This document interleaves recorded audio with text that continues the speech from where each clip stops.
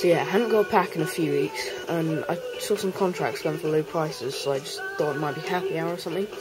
So I went to the store and got the jumbo pack, and the first one, nothing special. I just got Mascherano as my best player, 84. So, and the second one, I got Ronaldo, in form, 92, and this Bayern Munich centre back, 84, also in form. And this was a big surprise to me because I'd never even got an in-form player in my packs before. So I was pretty excited, and so yeah. But I've played with him a bit, but I'm not actually sure he's worth all the money that he would sell for, because I could probably sell him for about 2 million coins, and I'm not sure if he's worth it because you could get so many better in-form players and build your squad. So I was just wondering, do you think I should sell him or keep him? So yeah, please comment below what you think. And okay, thanks.